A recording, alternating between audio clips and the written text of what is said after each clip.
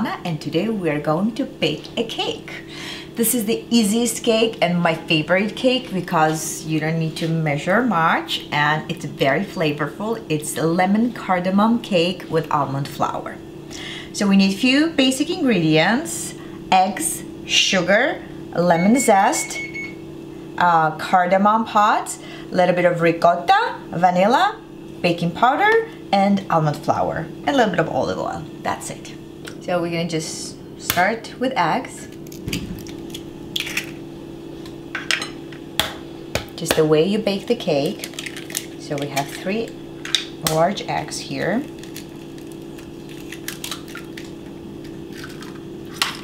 And half a cup of sugar. I just don't like too sweet, so you can do more or less. And I happen to have brown sugar, so I think it's better to use just white sugar, confectioner sugar, but that's not gonna make a big difference.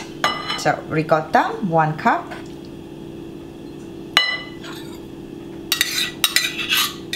If you don't have ricotta, you can always use Greek yogurt or sour cream.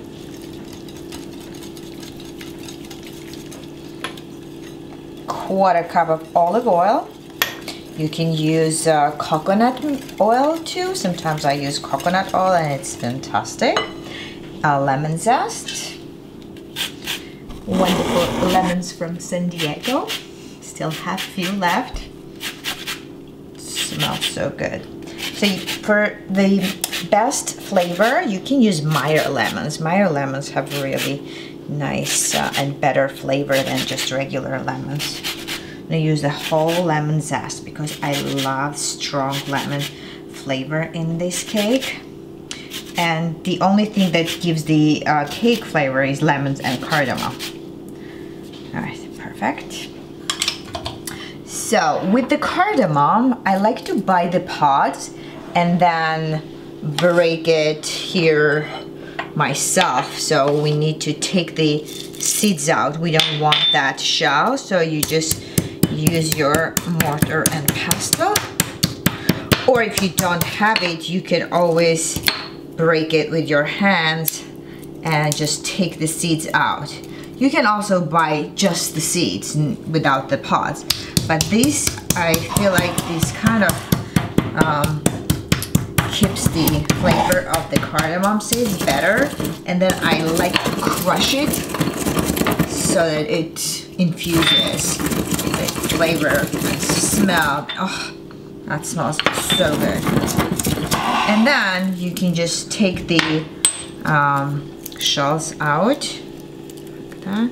So these are empty already, so we don't need that. So I had about 20-25 cardamom pods. If you get just the seeds, I think half a teaspoon should be enough. So that's how we do that. Add here. Okay, olive oil. We need a little bit of baking powder. I like to use baking powder instead of baking soda.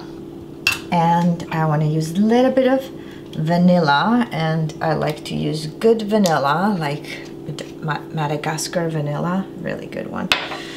Okay, give it a stir, and then we're gonna add our almond flour. I have about 2 cups almond flour, and I usually kind of feel the consistency of the batter, so you just kind of try to incorporate almond flour into the wet mixture. So that's looks perfect. And it's gluten-free. Okay. I like to put the parchment paper underneath because then it's easy to just lift and scoop it out. It's a little big. Need to cut a little more. Just fold it a couple of times. And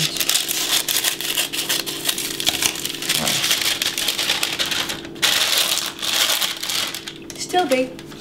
Okay. All right, and then pour your batter in it.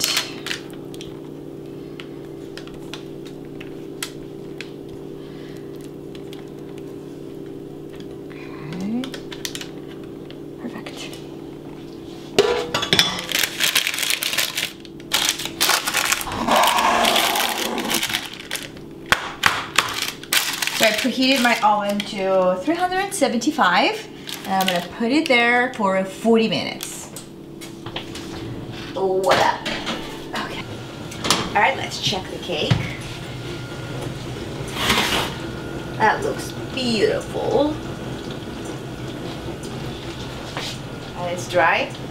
So 40 minutes later, 1 minute left, and our beautiful lemon cardamom cake is ready.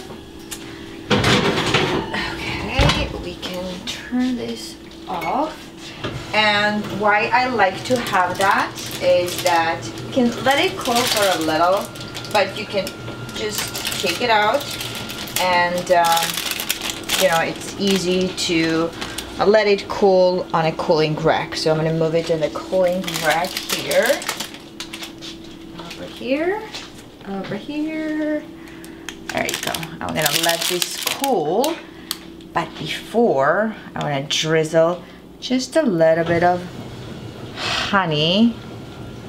Oh, look at that. So when it's nice and warm, it absorbs the honey and it's really delicious. That was all for today.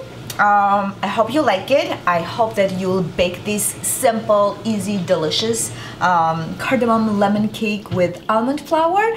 And don't forget to subscribe, and I will see you guys next week. Bye-bye.